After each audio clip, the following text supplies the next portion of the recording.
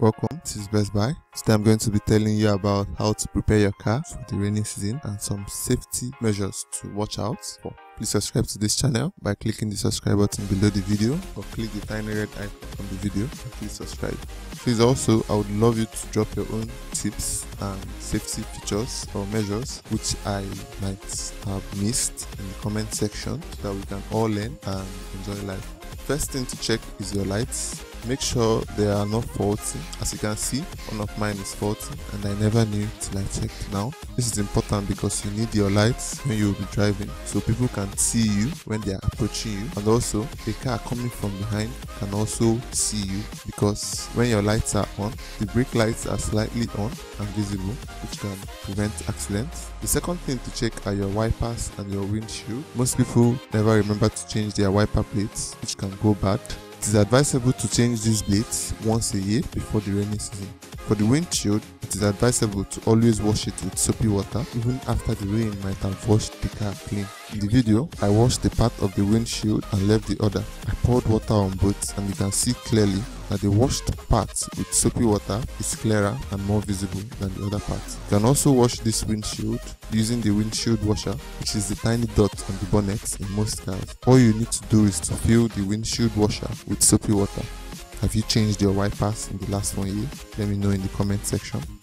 Third thing to check are your batteries. This is one thing that can frustrate you and leave you at a particular place for a long time. So do check your batteries. You can measure its voltage reading to know if it's up for replacement. You should read above 12 volts at all times. Also watch out for corrosion on the terminals too. Is there any way you can also test to know if your battery is almost giving up? Please, I would want to know in the comment section. The fourth thing to check are your tires. During the dry season, it is easier to drive with bad tires. But once it starts raining, washed out tires are more difficult to grip the road, which can lead to skidding and all sorts of accidents which could have been avoided by replacing them. And also, washed out tires tend to get stuck easily in mud.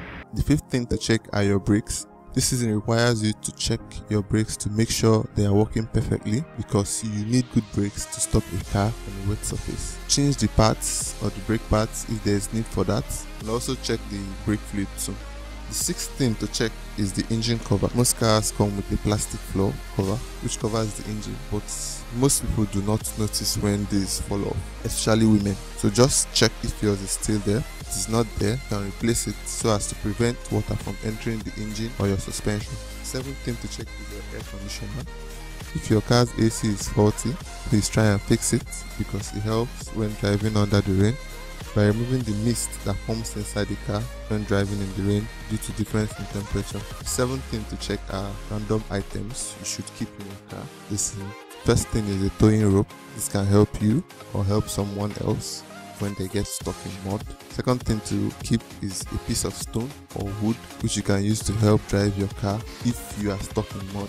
Third thing is always have a spare tire. Make sure your spare tires are good. Lastly, these are some basic driving tips which you should maintain. 1. Try to always drive at a slow speed. 2. Always drive at the center of the lane because there is likely less water logged in that area. 3. Always drive slowly and never stop driving when driving on slippery surfaces like mud. 4. Always put your hazard lights on when you park on a busy road. Thanks for watching. Please subscribe, like this video too, and please feel free to tell me what I have missed out in the comment section.